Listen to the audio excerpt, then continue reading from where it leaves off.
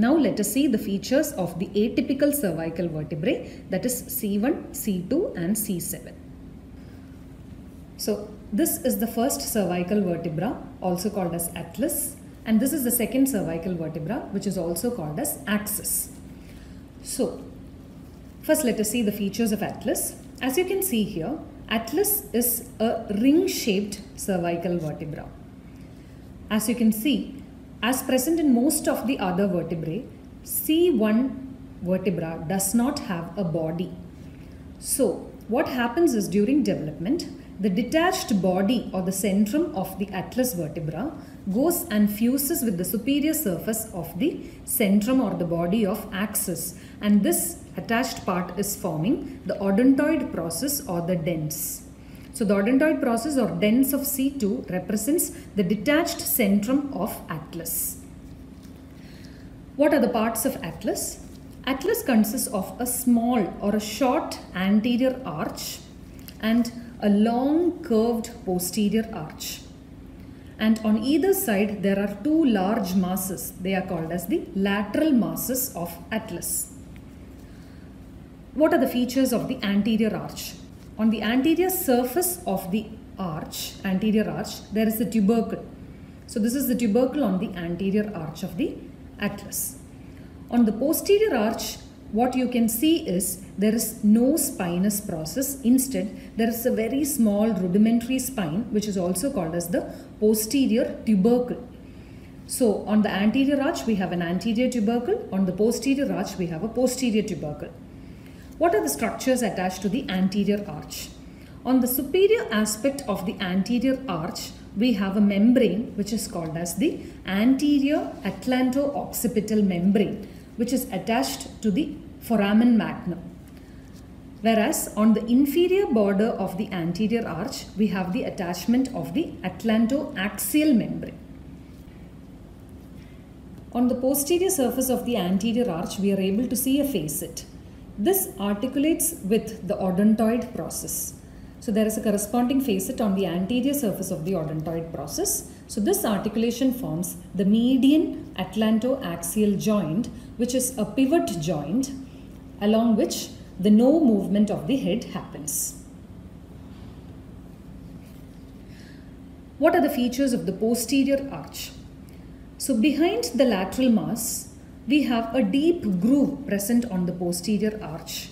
This deep groove transmits the third part of vertebral artery into the vertebral canal and the first cervical spinal nerve out of the vertebral canal. The nerve will be present closer to the bone than the artery. That is, the first cervical spinal nerve will be sandwiched between the third part of vertebral artery above and the posterior arch of the atlas below.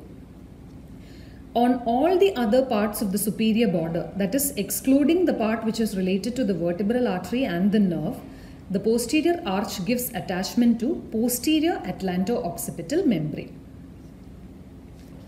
Now let us see the features of the lateral mass of atlas. So as you can see here, lateral mass is a large mass which bears a superior articular facet as well as an inferior articular facet.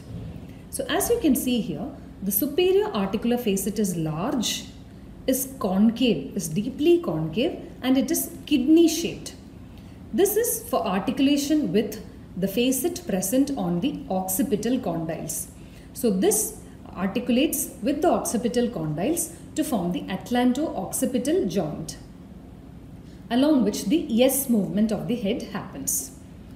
As you can see here, the inferior articular facet of the lateral mass is smaller and it is almost plain or flat. This articulates with the superior articular facet of the axis to form the lateral atlanto-axial joint. So there are three joints between the atlas and axis. The one median atlanto-axial joint happens between the anterior arch and the odontoid process, and two lateral atlanto-axial joints happens between the lateral masses of atlas and the superior articular facet of axis.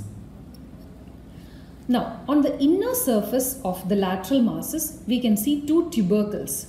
These tubercles are interconnected by a ligament called as the transverse ligament of the odontoid process or the transverse ligament of dens.